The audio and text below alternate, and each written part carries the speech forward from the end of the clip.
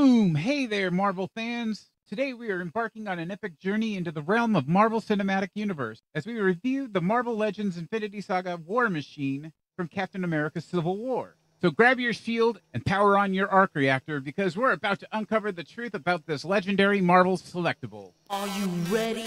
Yup!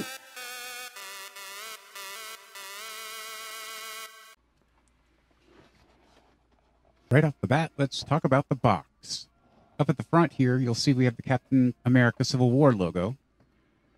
We also have the Legends series logo on the other side. We have the Infinity Saga logo. We also have the Avengers logo, which is a nod to War Machine's allegiance to Iron Man. Of course, we also have Marvel's War Machine proudly displayed on the box. Let's take a look at the artwork on the side. With a striking color design of pink, blue, and yellow, we see the MCU cast of characters from our favorite Infinity Saga series. It's like a mini gallery of our favorite heroes from all of the Infinity War saga, setting the stage for an epic display piece. And of course, finally, we have the back, a nostalgic throwback to the Captain America Civil War movie with a poster with Iron Man and Captain America face to face. And then, of course, we have a brief description of Rhodey and his new position as War Machine and being a one-man army, but wasn't he in the Air Force? As he does not operate within any definable branch of government, Iron Man presents a potential threat to the security of both the nation and to her interests. We have a clear plastic window that gives us a look at War Machine himself. Of course, he also comes with 2 extra hands, and then he has extra ammunition and a Gatling gun that sits on his shoulder, allowing him to live up to the moniker War Machine. Standing at about 6 inches tall, here we have War Machine outside of his packaging, or as he likes to call himself, the Big Gun. I'm not sure if that's a euphemism for something or not. You have a big gun. You are not the big gun. That's what she said. As we get a closer look, you can see that he's got some beautiful silver paint along the body of the figure itself, including on the mask. We do have the Gatling gun and his baton on his shoulders, but near on his back. And as you can see, his Gatling gun does move up and down.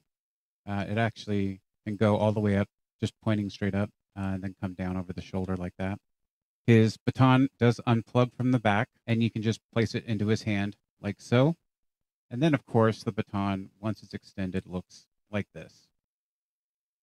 Then the Gatling gun itself, like I said, moves up and down. It can spin in a full 360. It also comes off, and then you'll get a plug-in for the Gatling gun for when it's not in use. You'll see on his legs, he does have extra armaments. So these are just, again, more guns. Try to get a close-up of the gun there. He has 2 of these, and they can fit on his leg as well as on his forearm. You see you have a port here and a post on the piece itself, and it plugs in like so.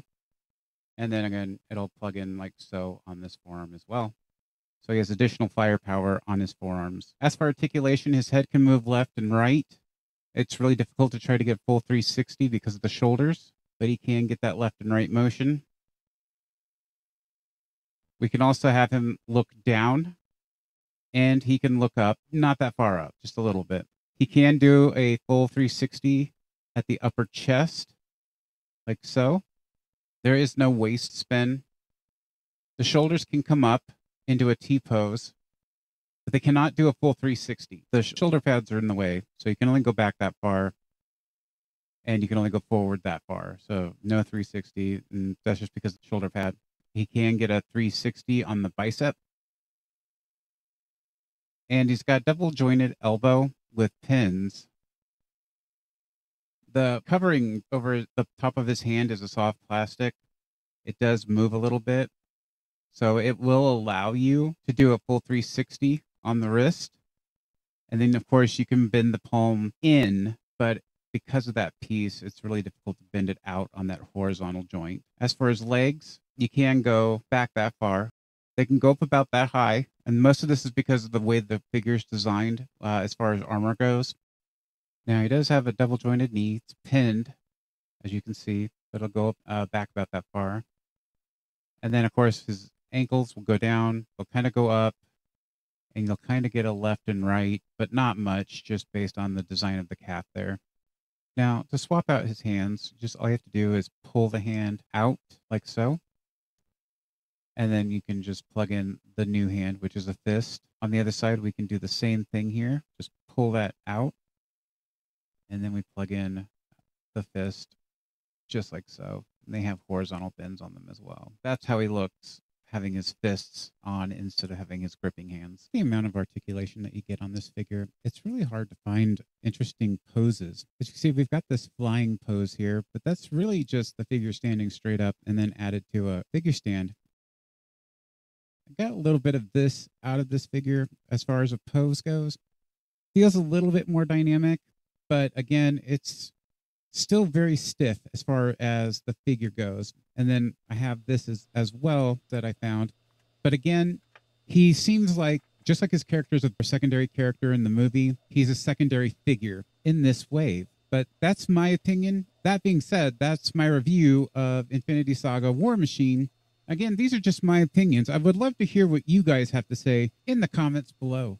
Until next time, I want to thank you guys, and we'll see you on the next review. Have a good day. If you enjoyed this review, don't forget to hit that like button. Subscribe for more epic toy reviews, and share your thoughts in the comments below. Until next time, keep those figures posing and those collections growing. This is Joel from Talking Toys, signing